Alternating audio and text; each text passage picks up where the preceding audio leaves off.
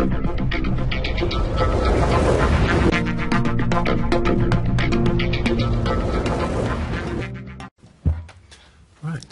Professor Tjeerdema, thank you so much for joining us.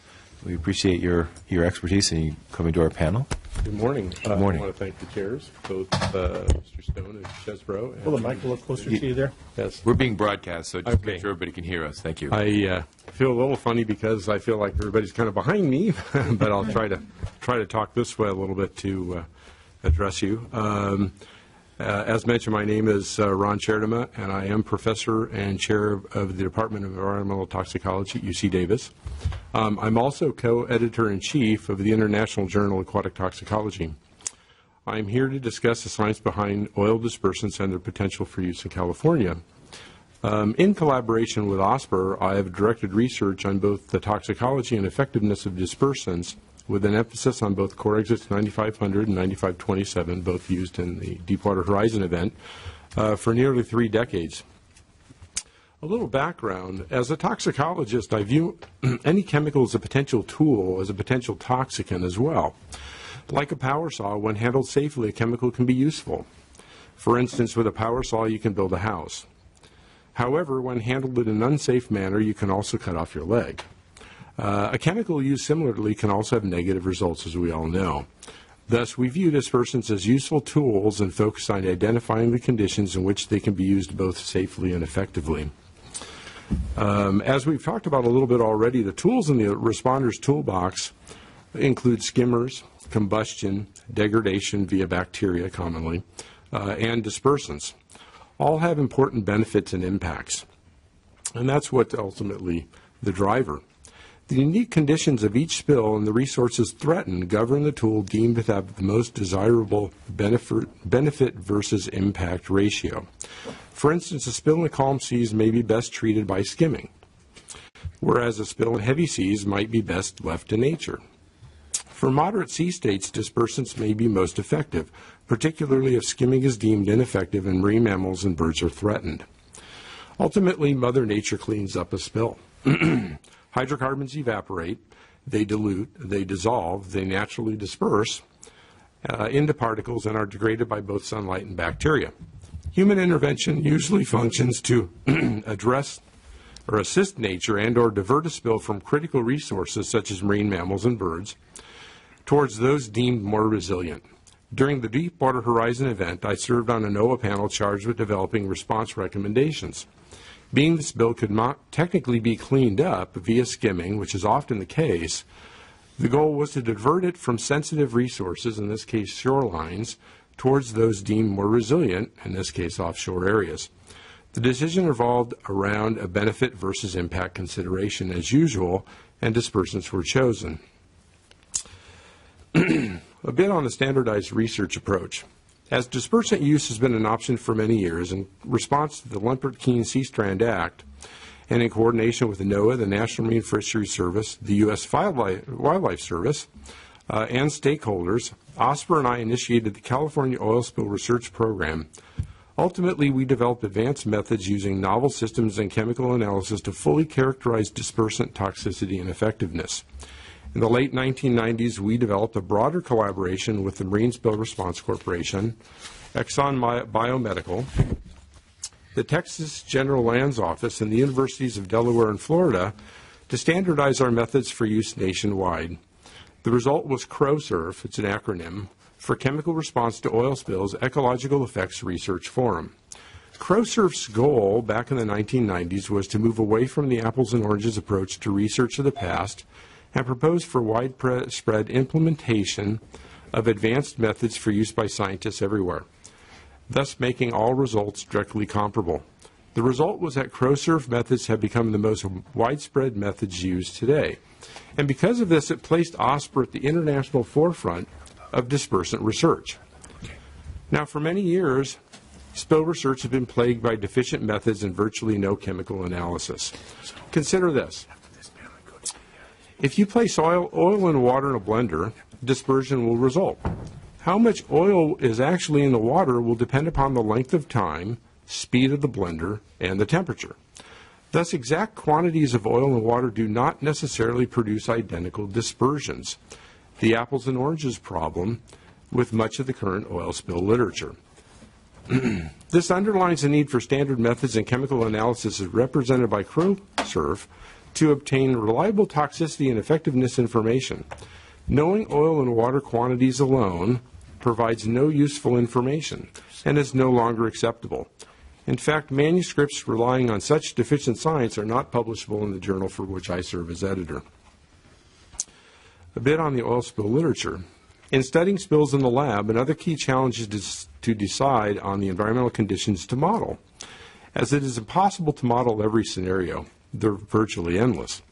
Thus, the California program developed standard criteria for evaluating different dispersants to provide comparative rankings for use by responders. Since both toxicity and efficacy can be enhanced by increased mixing, values were derived using standard energy levels to provide relative rankings for dispersant products for decision-making purposes. And this is a key point here. The data that are generated by this sort of approach, while useful to responders, do not necessarily represent the actual numbers that might be observed in the field. And again, that's because the number of scenarios are virtually endless, and it all involves mixing. Unfortunately, over many years, deficient articles have been published comparing the toxicity of dispersed versus undispersed oil. One such example that's hit the press recently is one by the lead author Rico Martinez et al., published in a journal, Environmental Pollution, in 2013, which reports that Macondo crude oil dispersed with Corexit 9527 is 52 times more toxic than undispersed oil. The work is so deficient that our CROSURF colleagues published a critique of the article a year later in Coelho et al., also in the same journal, 2013, where they cited some 10 major shortcomings. The methods represent technology decades out of date, yet the data receives press attention. Currently, much of the available dispersant literature is unreliable.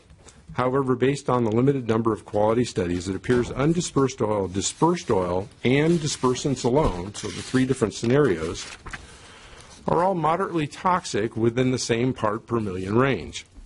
Like all chemicals, they are not uniformly toxic to all species, as physiological and other differences, for instance, some species may ingest oil particles, also influence toxicity.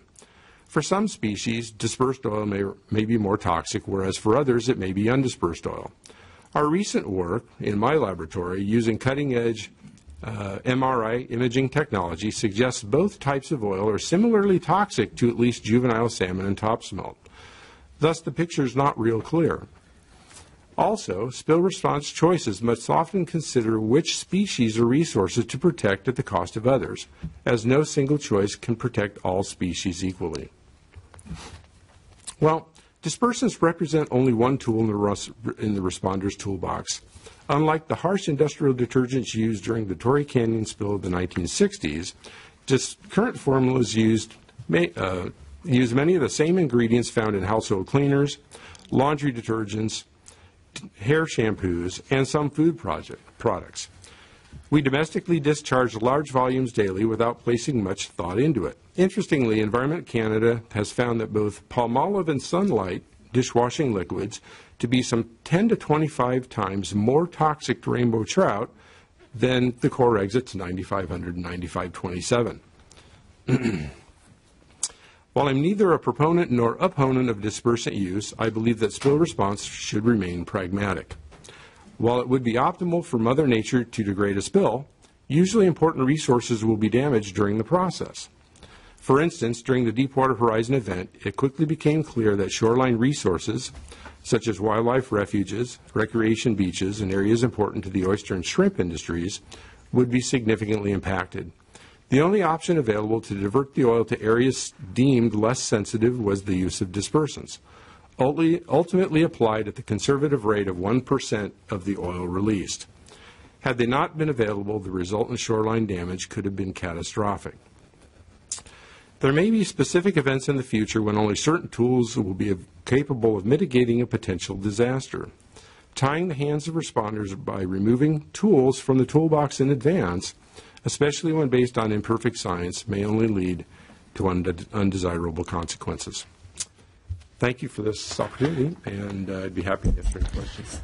Well, it sounds like the state of the research is not conclusive in terms of if when we're trying to make generalizations about use of dispersants versus not use of dispersants. Is that a fair characterization of what I heard you say? Fair characterization. I think one of the problems is that much of the dispersant research that's gone on over the years is dependent upon the chemistry used to analyze the exposures or the toxicological information.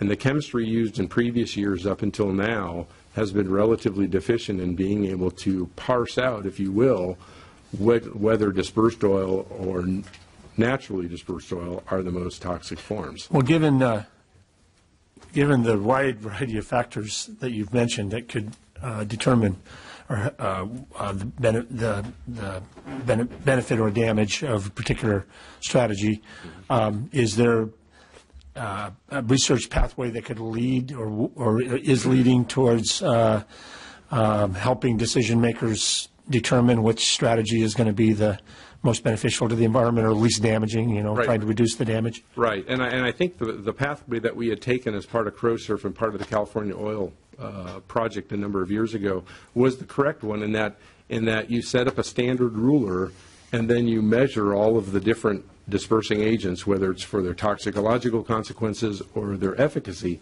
on that same ruler. For instance, we set up what was called a swirling flask test at the time, which was an EPA test for efficiency. And it was a low-energy test, but what it provided is it provided us a ranking of which dispersants were more efficient versus which were less efficient based upon that standard ruler.